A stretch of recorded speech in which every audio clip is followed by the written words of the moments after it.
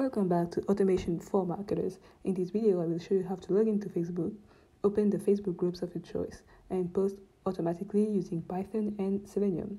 Let's go. Okay, so let's get started. The first thing we have to do, as always, is to import our libraries. So I'm going to copy paste it here. So it's all the usual. So we're going to use Selenium, the expected conditions option, WebDriver weight, and the Chrome driver manager to be able to make sure that we always have the right Chrome driver.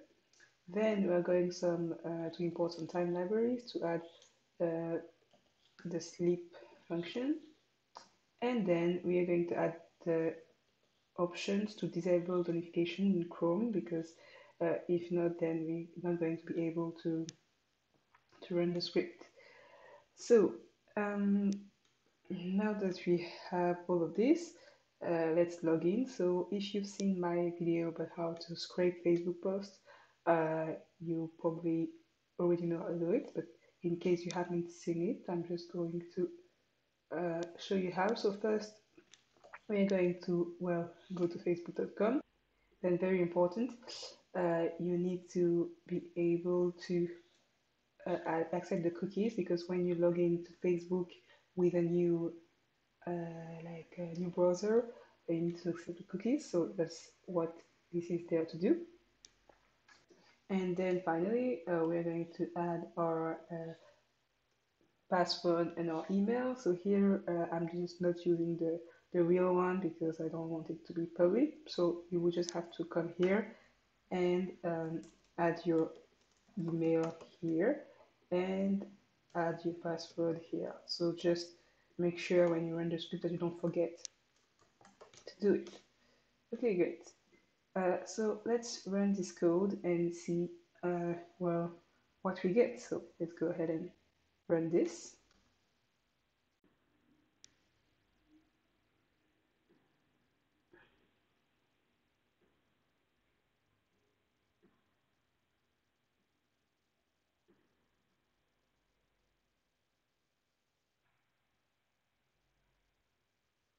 Okay, so as you can see, the script worked, and now we're logged in. Perfect. Now we're going to go. Shit. So now we're going to go ahead, and we're going to add the groups in where you want. Okay. Okay, so now that we're logged in, let's just check Facebook group to see what we're going to have to do. So here, what we see is that first we're going to have to scroll down because, well, as you can see here, we don't see the text box. So this is one thing we're going to have to do with the script. Then once we come up here, we are going to have to find this element. Okay, great. So click on the element, and then we need to make this element active, because as you can see, this is a pop-up. So if we don't make this element active, then we won't be able to type in this. Then we need to be able to type and click on the post button. So what we're going to do is that we're going to use the inspector to try to find everything we're looking for.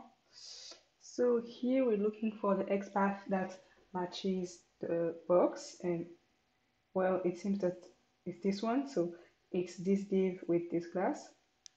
Perfect. So let's just I'm just going to note this somewhere, and we're going to try to use it when we write the script. So let's click.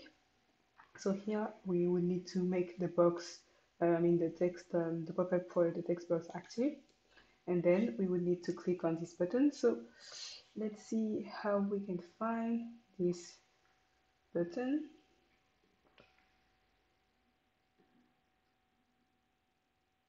Okay, so here to try to find a unique XPath for the button, instead of using the class because it's shared with 16 other elements, I'm going to try to get this area label. So let's go ahead and try to do that. So let's try to find this div.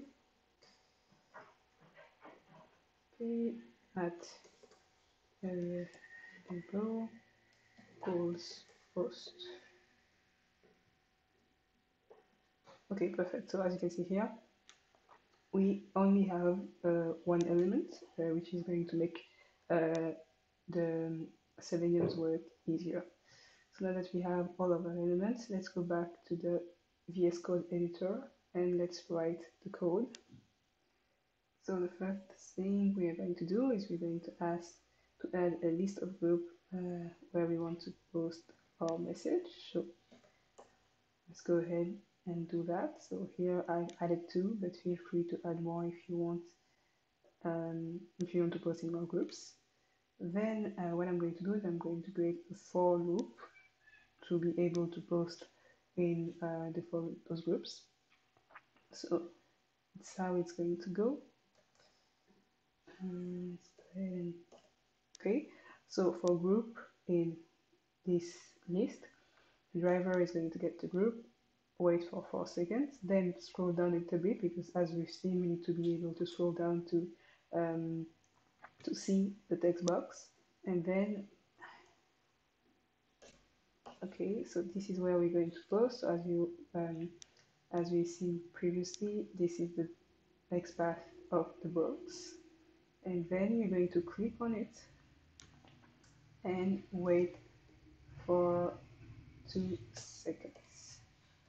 Once that's done, we need to be able to switch to this element because remember this is pop-up, so I'm going to use the function switch to active element here, and then I'm going to write my message with the sendKeys function and wait for 2 seconds.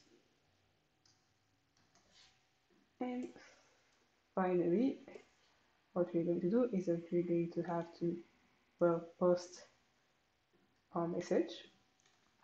So I'm going to go ahead and as we've seen, we're going to use this XPath for the post button, wait for 3 seconds, maybe 3 seconds is a little overkill, so let's just wait for 1 second here, click, and then wait for 5 seconds, and then go back to the other group.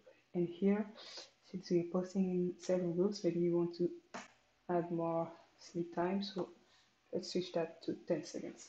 Okay, so this is it. Let's go ahead and see, well, if it works.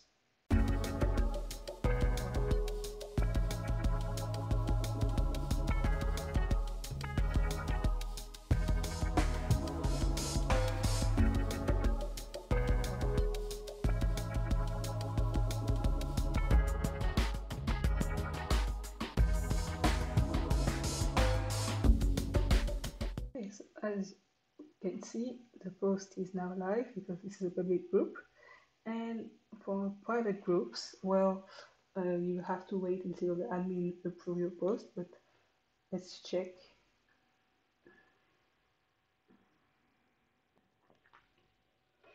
Okay, so as you can see, the message has been posted, and this is a public group, so you can see the message instantly, but this is what it would look like in a private group. So let's go ahead and see.